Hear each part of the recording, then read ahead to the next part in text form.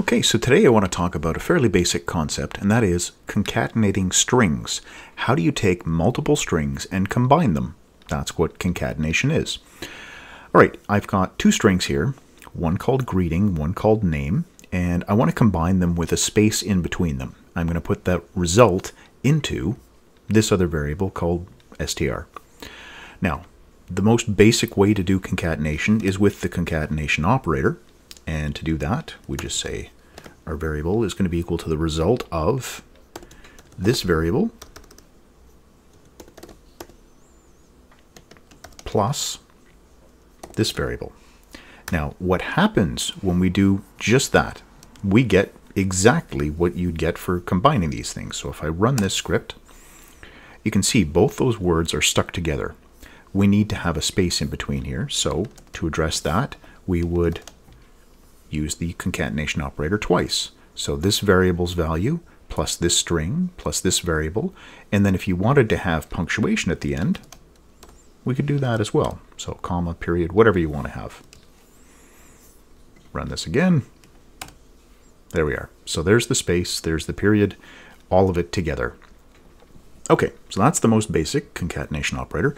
The second way is with the concat method. So this is a method that belongs to every string object.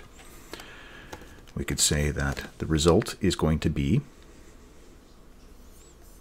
I'm going to take this string. I could have taken any of them, but I'm going to take this string right here. So greeting. Now, because that's a string, it means it has this method. That's what prototype means. It means that every string object has access to this method. So with greeting, I am going to concatenate. I'm going to add to it a space. Then I'm going to add whatever's inside of name. And then I'm going to add a period. So we'll clear this out, run it again. And there we are. The exact same result as we were getting before. So write it this way, writing it this way, we get the same value. And the third way of doing this is something that was added with ES6 or ES 2015, and that is template strings. If you use backtick characters instead of the single or double quotes. So let's take a look at that one. So there's two backtick characters. Now this is a string, but the special thing about backtick character is I can be writing anything that I want, and if I wanted to stick a variable inside of here, I would add this. A $sign and then two curly braces. Inside of there, I put the name of the variable. Like that. So this would write all this text and then the value of this variable. This is called interpolation, when you've got a variable that's being interpreted inside of a string. So in this case, I want greeting, and then I want a space, and then I want the variable name, its value, and then a period. So you write it the way you would write a normal string as if you were just writing the text. It's just whenever there's a variable, you wrap these characters around it.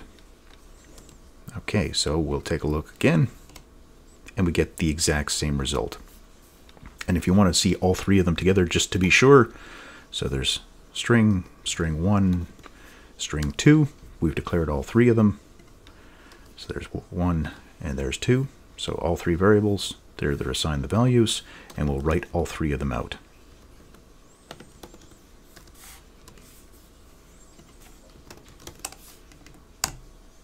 There we are. Howdy buzz, howdy buzz, howdy buzz.